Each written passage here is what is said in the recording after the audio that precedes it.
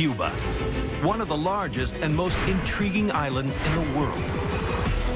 And around every turn are amazing stories, shocking legends, and secrets waiting to be revealed. A perilous plot against the greatest enemy of the United States. This is not the first attempt that the CIA has taken to assassinate Fidel Castro. A hero's desperate flight to freedom. He's got to hope that he's going to live and survive, and that somehow he's going to make it to the United States. And a sacred miracle at the cemetery. It was a secret code. Amelia, wake up. Amelia, I'm here. These are the mysteries of Cuba.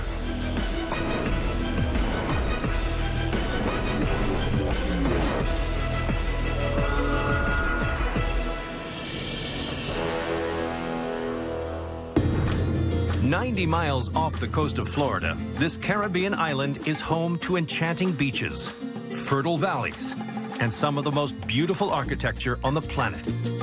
More than 5 decades of communist rule have preserved Cuba in a bygone era. Today, it remains an enigma trapped in time. Nowhere is that more evident than in its capital city, Havana. The antique autos, the colonial architecture, the romantic streets. It's so easy to get lost in the allure of this city. But towering above the streets and alleyways is a far more modern structure. This is the Havana Libre Hotel. When Fidel Castro swept to power in 1959, he made this hotel the temporary seat of the new Cuban government. But not everyone supported Castro and his revolutionaries. And it was here that a sinister mission to eliminate the Cuban leader played out. What daring plot to kill off the most powerful man in Cuba unfolded within these very walls? (1959) Havana. Revolutionary leader Fidel Castro has led a successful military campaign to take control of Cuba. Fidel Castro is this larger-than-life figure. He's the leader of the revolution. He's moved an entire country. But Castro's communist ideas and links to Soviet Russia strike fear into the heart of Cuba's biggest neighbor, the United States. And as the socialist leanings sped up, the U.S. saw a greater sense of urgency in not only discrediting him, but assassinating him. They had already tried to give him an exploding cigar that could potentially kill him. There was a plot to put Valium salt in his shoes, which would effectively make his beard fall out. But none of these schemes have worked. So they come up with a new plan to take down the communist leader. The CIA focuses on the one person who can penetrate his inner circle: Castro's jilted ex-lover, German-American Marita Lorenz, who has returned to the U.S. She's scorned, she's hurt. The CIA realizes that she's vulnerable. They knew she was in love with him, and they talked to her about how he was not only a dangerous person, but he was also going to endanger the security of the United States of America. And they talked to her about how they needed her because of her intimate relationship with Fidel Castro to be part of their plot to assassinate him. Convinced that Castro presents a threat to the U.S., Marita accepts the deadly mission. The CIA knew that Fidel Castro was still held up in the penthouse of the Havana Libre Hotel.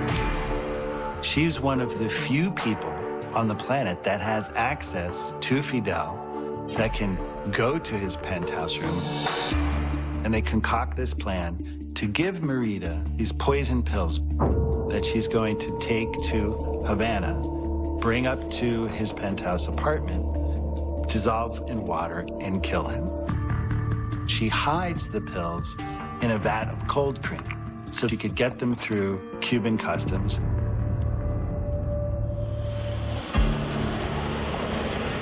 In January 1960, Marita arrives at the Havana Libre Hotel and charms her way past the guards to Fidel's penthouse.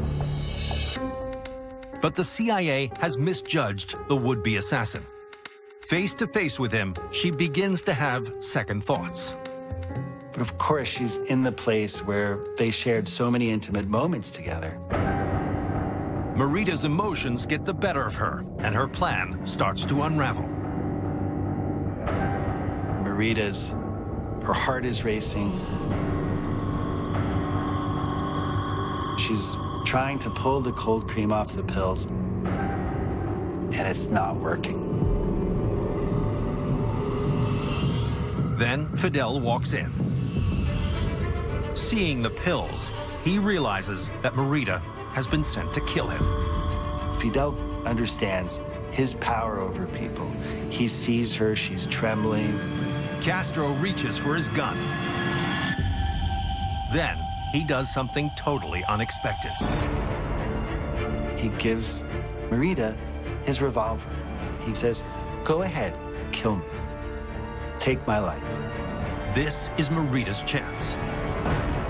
She drops the gun and falls into Fidel's arms. As Fidel suspected, she can't go through with it. Fidel forgives his former lover and allows her to flee back to the United States. Despite her failure to carry out the assassination, Marita remains involved with covert government organizations for nearly 2 decades. But this is not the last assassination attempt that the CIA plots against the Cuban leader. In fact, Castro eludes over 600 attempts on his life, including one in which a wetsuit is lined with a deadly bacteria.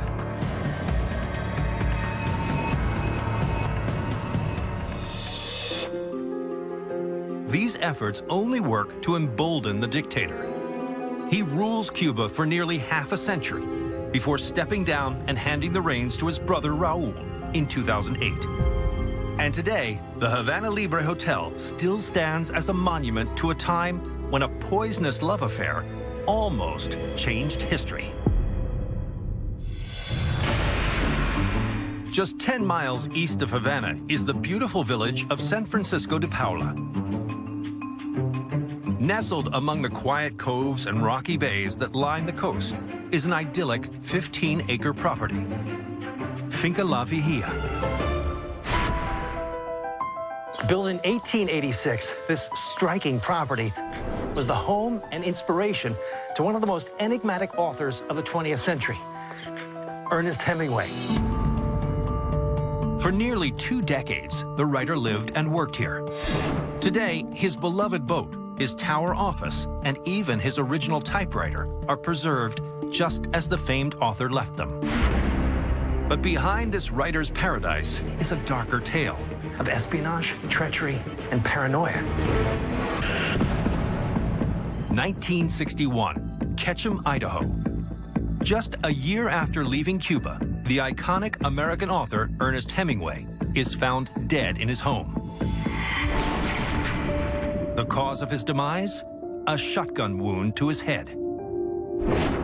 The tragic event leaves the American public reeling. Once the news breaks about Hemingway's death, people are devastated. They can't believe that this man, larger than life itself, has now died. It appears that Hemingway took his own life. But one question remains. Why? In search of answers, Hemingway's friends and family looked to a series of bizarre events that took place in Ketchum in the months leading up to the writer's death. Before he died, Hemingway had told them he believed that in the previous year, he was being followed. He looks at his mail, he believes it's been tampered with. He picks up his phone, he believes that there are people listening to his conversations. He becomes somewhat paranoid. According to his friends and family, Hemingway's behavior had also become increasingly strange. He starts driving at night with his lights turned off. He asks to use other people's phones as not to have his phone conversations taped. His relatives had taken the desperate step of sending Hemingway to a mental institution for treatment.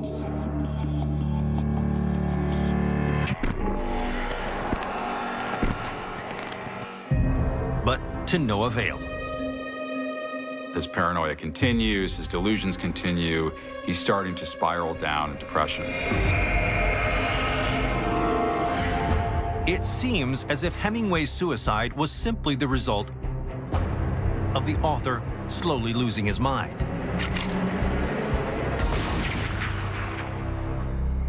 But not everyone buys this theory.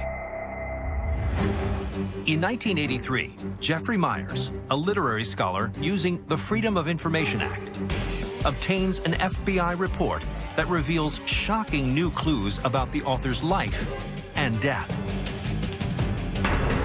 Clues that lead back to the mysterious land of Cuba.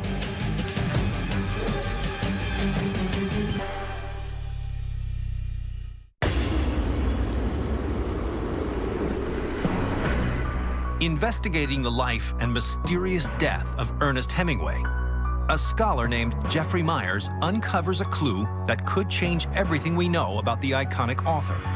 And it leads back to Hemingway's time on the island of Cuba. So what Myers discovers in this FBI report is really quite amazing. As it turns out, J. Edgar Hoover, the head of the FBI, had ordered that Hemingway be tracked. He was really concerned about his subversive politics, about his points of view, about his time in Cuba. In 1939, Hemingway had moved from the U.S. to Cuba and taken up residence in this stunning home. He really feels at home in Cuba. He found that his political views were welcomed in Cuba and really accepted there. It's here that Hemingway pens some of his best works, such as The Old Man and the Sea and For Whom the Bell Tolls.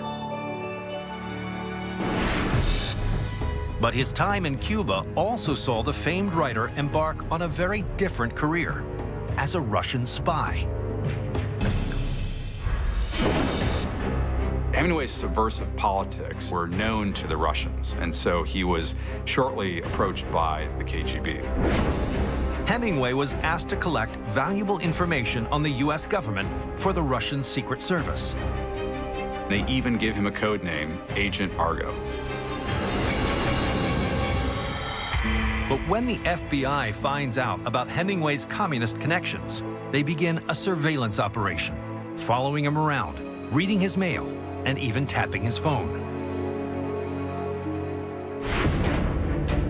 As Hemingway's career flourished, so too did his file at the FBI. During this time, J. Edgar Hoover put together page after page of detail on Ernest Hemingway's every move. But according to the FBI reports, Hemingway ended up being a poor resource for the KGB. As it turns out, Hemingway was a very failed spy. And in 1960, when Hemingway fled Cuba to return to the United States, the FBI continued to monitor him, right up to the author's final days. With this piece of information in hand, the mystery of Hemingway's death is solved. It seems that far from being paranoid, Hemingway was right.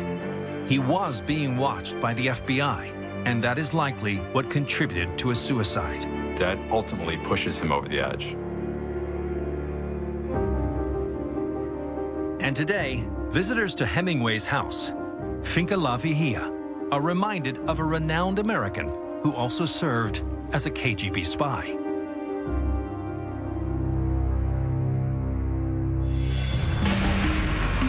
For nearly 5 centuries, the Plaza de Armas has been one of the main social hubs of Havana. The oldest public square in the city, this was once the site for military parades when Spain controlled this Caribbean island. But the Spanish might faltered when it faced the bold scheme of one American newspaperman hell-bent on making a name for himself. So what was his audacious plan? And how would it build an American publishing empire? 1896, Havana. The Cubans are in a heated battle for their independence from the rule of Spain, and the prisons are filled with rebels. One unlikely imprisoned Cuban revolutionary is 19-year-old Evangelina Cosio y Cisneros. She's a young, petite girl, long hair, charismatic, and she comes from what seems an upper caliber family whose father was a rebel, and she's a political prisoner. But one man thinks he has the power to save her. New York publisher William Randolph Hearst. Hearst has a plan to use Evangelina's story to get a leg up on his arch-rival, Joseph Pulitzer. There's a lot of machismo rivalry between Hearst and Pulitzer. They're trying to outdo each other constantly. Hearst thinks that his readers are really going to identify with her and lap this up, and it's going to sell papers. Hearst believes if he can bust her out of jail, he could make her a heroine to his readers. It's this crazy, out-of-control plan that Hearst's going to break Evangelina out of prison, like a real-life prison break. And the plucky publisher has just the man to execute his secret scheme. His best reporter, Carl Decker. So Carl's not your ordinary journalist. He's this swashbuckling guy who lives for adventure and danger and just loves a challenge. And Hearst knows he's the perfect guy for this mission. Under the cover of darkness, Decker will secret her out of prison and straight to a hiding place. Evangelina is supposed to stay in the safe house until a passenger ship bound for New York arrives at night so she can secretly get on. He begins by smuggling a box of candies laced with narcotics into Evangelina's cell. And the night of the breakout, Evangelina's going to give them to her cellmates so that they're knocked out. A few nights later, Evangelina feeds the candy to her cellmates, while Decker and his cohorts work at springing her free. So in the middle of the night, Decker and his guys find a building that's nearby the prison. They go up to the roof, they shimmy across to the roof of the prison. They fall, they're gonna die or severely hurt themselves. Evading the guards, Decker makes his way to Evangelina's cell and gets to work using a file.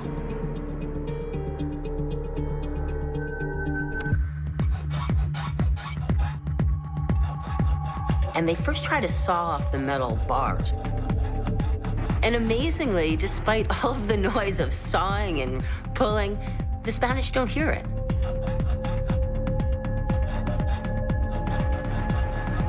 Decker bundles Evangelina out of the jail and straight to a safe house, where they wait for the ship to escape the island. But there's a problem. The ship is delayed, and the police are scouring the streets for Evangelina. The plan to leave Cuba under cover of darkness is now out of the question.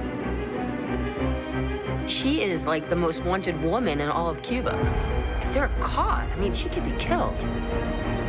Will Decker and Evangelina make it out of Cuba alive?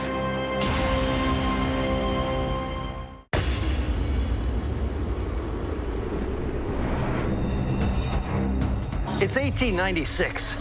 Intrepid reporter Carl Decker has just broken Evangelina out of prison, ensuring a heroic headline for William Randolph Hearst. But with police casing the city, he has to find a clandestine way for Evangelina to board a New York-bound vessel in broad daylight. So how will he do it? Things are clearly not going as they were planned.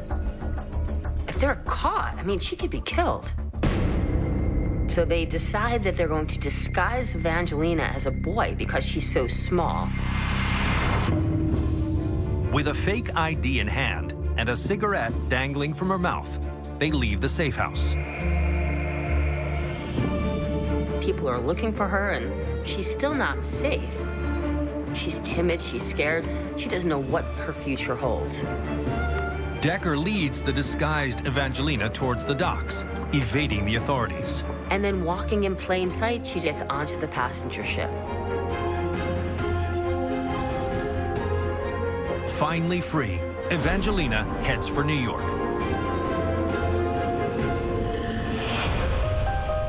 Hearst wastes no time. he splashes across the headlines that Evangelina is safe and that his journalist had a hand in doing it. It's called jailbreak journalism. 2 days later, on October 14th, Evangelina arrives in New York City to great fanfare. Hearst's journalism really pays off. All of his sensational headlines are selling millions and millions of papers. The esteemed newspaper magnate also succeeds in the circulation battle, besting his arch-rival. And today, the beautiful Spanish colonial architecture of Plaza de Armas stands as a reminder of a once formidable power and one tenacious tycoon's will to conquer the American publishing world.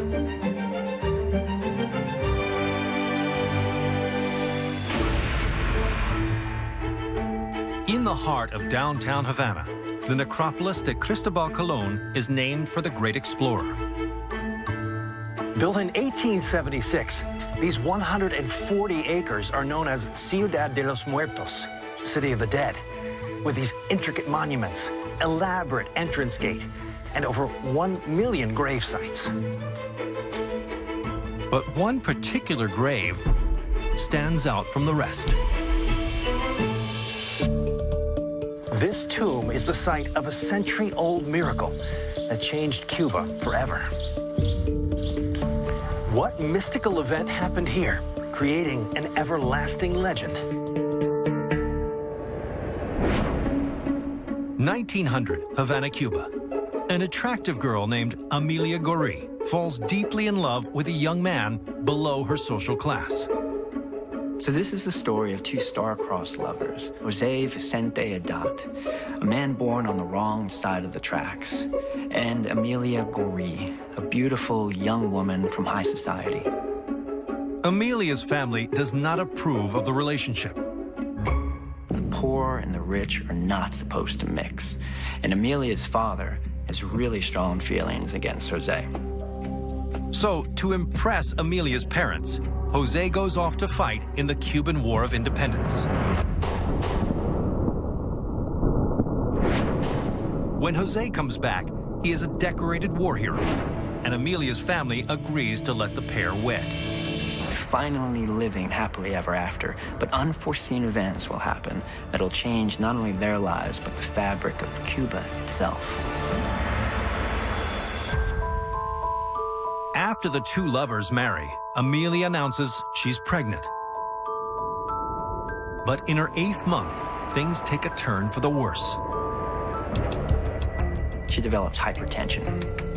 And Jose can't believe it, but within a few weeks, Amelia and the baby are gone. Jose has suddenly lost all that is precious to him. As tradition dictates, he buries his wife, carefully laying the child at her feet.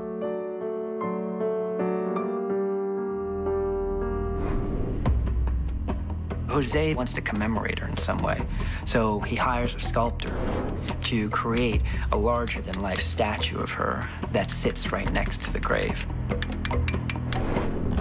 The statue depicts Amelia cradling her baby in her arm, as Jose had always imagined she would in life. In his despair, Jose visits the tomb every day. There, he performs his own special ritual at the gravesite. He visits 3 times a day, each time talking softly to her. And he begins knocking with this brass ring close to her heart. It was a secret code. Amelia, wake up. Amelia, I'm here. It was a reminder to her spirit that he was still watching over her. And he leaves each time walking backwards, placing his hat over his heart, never taking his eyes off his beloved's grave. So this ritual goes on for almost 15 years, with Jose repeatedly coming to the gravesite. He never misses a day. Jose's heart literally is about to give out, and so he becomes gravely ill. Knowing his time is short, Jose has one last request. He asks that the tomb be opened. He wants to be able to look upon the face of his beloved one more time. But when the tomb is open, what Jose discovers is so shocking, it will forever change his country.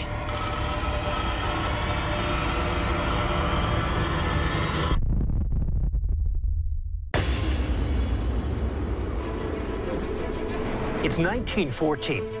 The broken-hearted widower, Jose Adot, has spent years mourning the passing of his wife and child.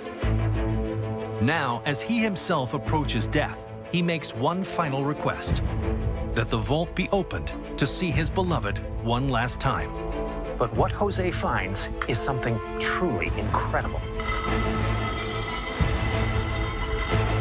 The baby that he had laid at the feet of his wife is somehow moved and is cradled now in Amelia's arms. It is a mirror image of the statue he had built for Amelia. When news of the bizarre discovery gets out, Amelia becomes known throughout Cuba as La Milagrosa, the miracle woman. And as the years go by, theories spring up to explain the strange occurrence. People believe that Amelia had this rare disease called encephalitis lethargica, which is this sleeping sickness where people go into death-like comas, but they're still very, very much alive. If she did have this illness, some wonder if she could have woken up and moved the baby herself. But other historians hypothesize that this mystical event was simply a hoax. People believe that someone had actually tampered with the grave. But perhaps the most appealing explanation is the one that Jose himself believed in.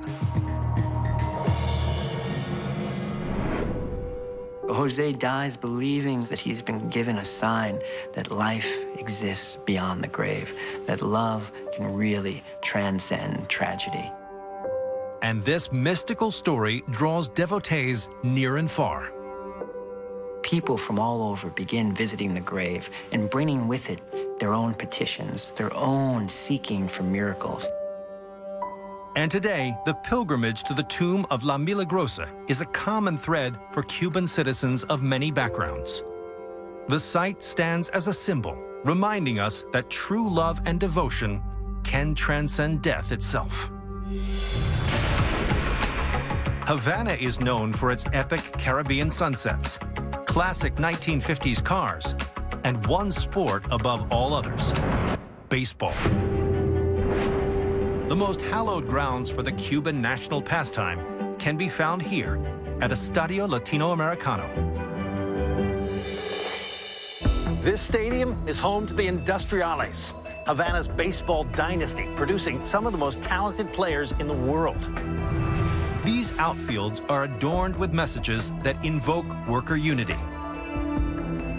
But this socialist system turned on one of its own, a star pitcher who had made this stadium his home.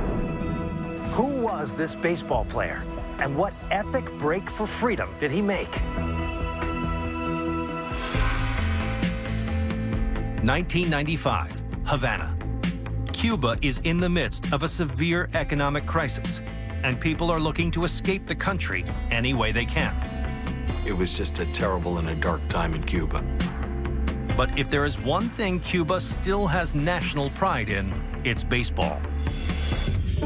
Baseball to the country of Cuba is akin to breathing. It's part of the DNA. Two of the country's best players are a pair of brothers, both pitchers, who play in the Cuban National League.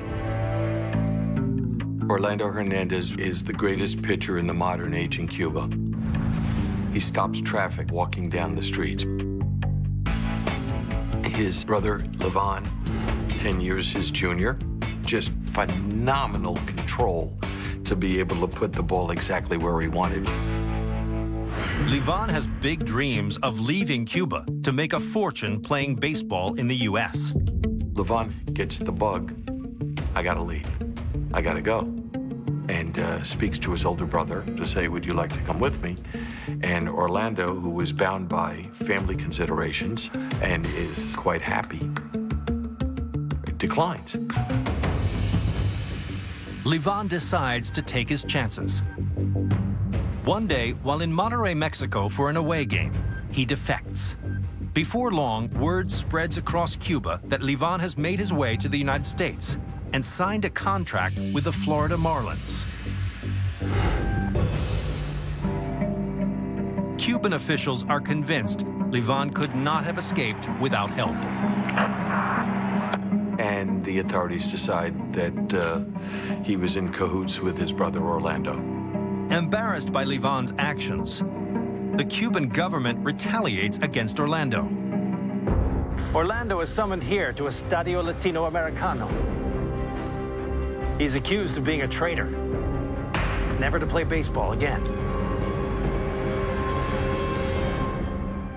It's obvious that Orlando Hernandez is being punished for the sins of his brother because Levan Hernandez has jumped the national team.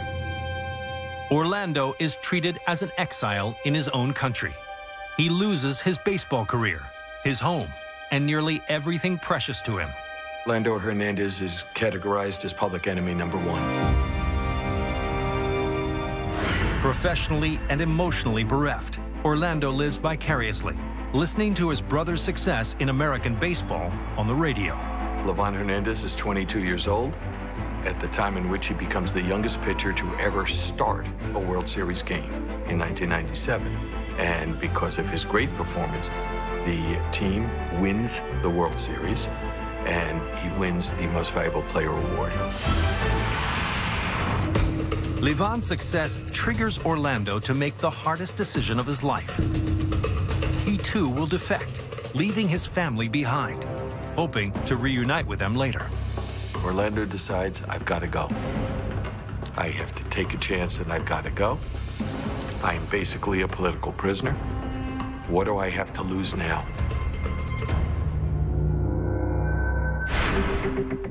At the break of dawn, Orlando and a few others set sail on a dangerous mission, defecting from Cuba to the Bahamas, where they will catch a boat to the U.S. He's got to hope that he's going to live and survive, and that somehow he's going to make it to the United States. They travel over 10 excruciating hours to an abandoned and desolate island near the Bahamas.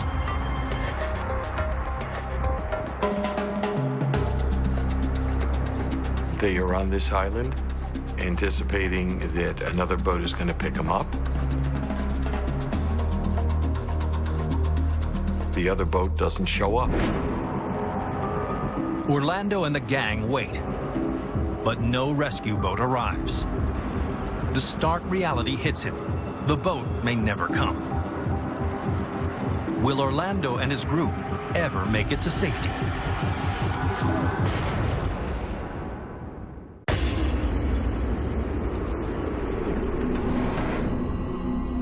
It's 1997. Cuban ace pitcher Orlando Hernandez and a band of fellow defectors are making a dangerous bid for freedom by sailing away from their homeland and headed for the U.S. So can this baseball legend make it to the land of the free? They are on this island, anticipating that another boat is going to pick them up.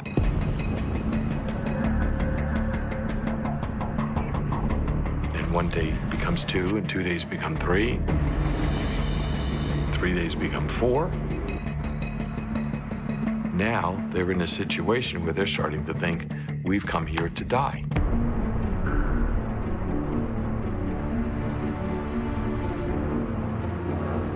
Then, out of nowhere, a Coast Guard boat appears on the horizon.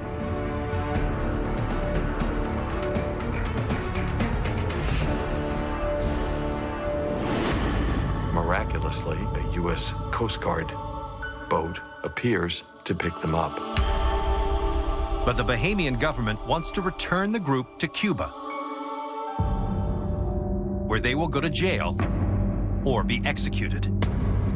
There are very few secrets in baseball, even around the world. When word gets out that one of these defectors is Levan's brother, Orlando, U.S. baseball teams begin to clamor. Soon, the New York Yankees offer him a contract and a chance to enter the U.S. The New York Yankees at that time were the center of the universe in Major League Baseball.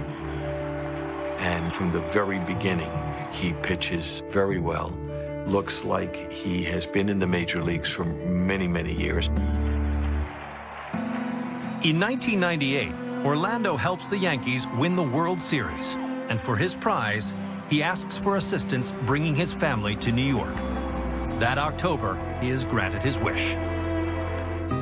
Today, this baseball stadium stands as a reminder of one superstar who risked it all to play the game he loved.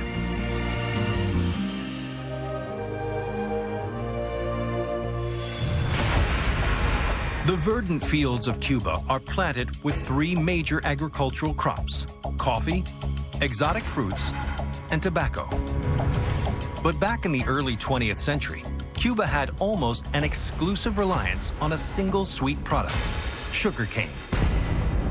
And one Cuban locale more than any other is linked to the sugar industry.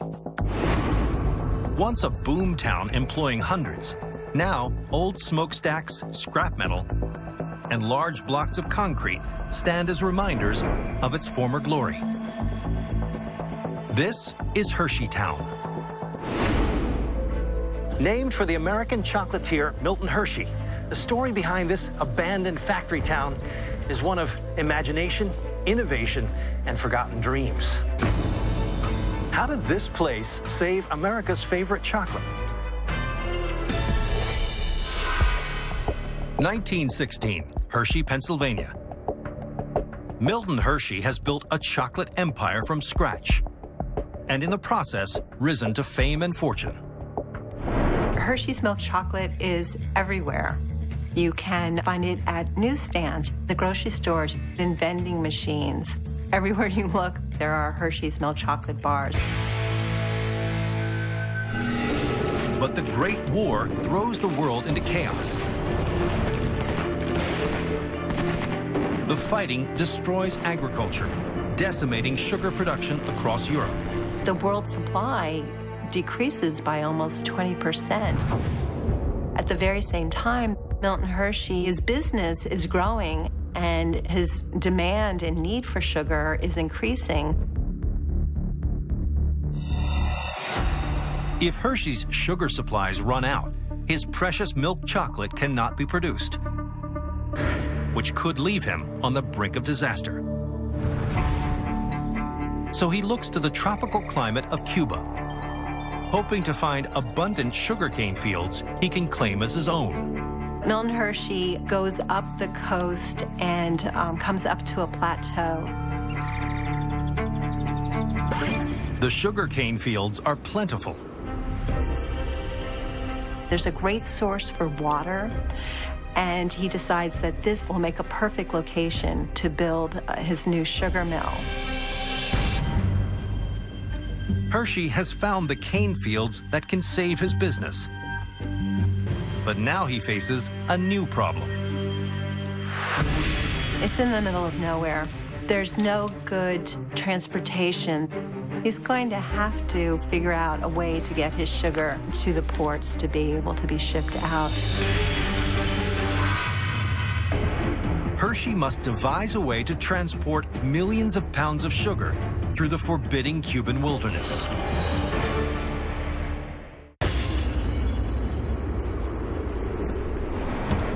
It's 1916.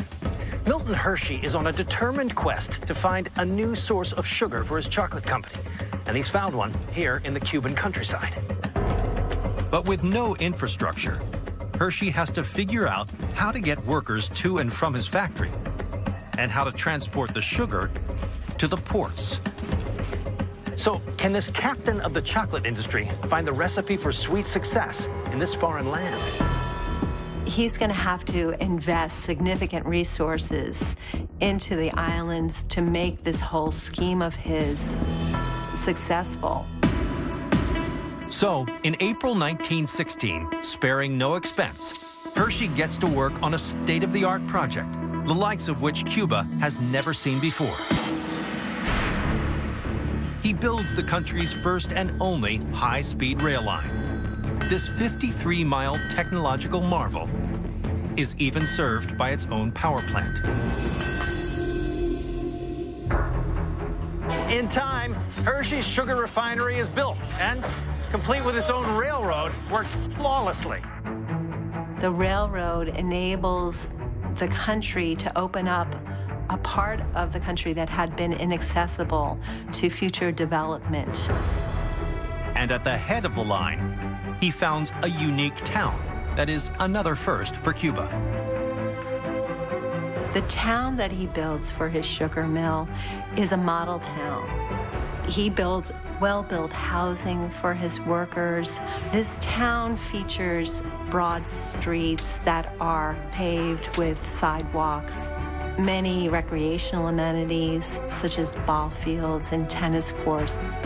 Within a few years, Central Hershey is an engineering marvel. This major transport center can haul millions of pounds of sugar per year.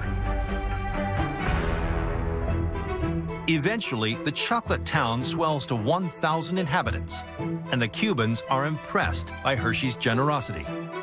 The town that Milton Hershey creates to support his workers in Central Hershey becomes a vibrant community. Stores, a movie theater, free schools for this workers' children, free health care for his workers. But the good times don't last forever. In 1959, the revolution takes over Cuba, and the industry is nationalized. When the sugar business fails, the property falls into ruin.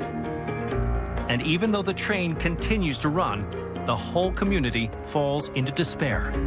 Today, this shell of a once thriving sugar town is a memorial to a great American's quest for chocolate domination and the bittersweet rewards of ingenuity and benevolence.